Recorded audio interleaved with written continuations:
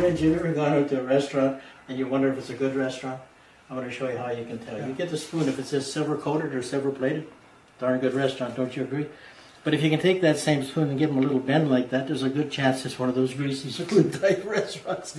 Yeah, so what you do is you take it to the maitre d', see, and he goes like this and this and this, see, and comes back, and he restores it just like that. Oh, fantastic. If it's a real good restaurant, they don't let me in.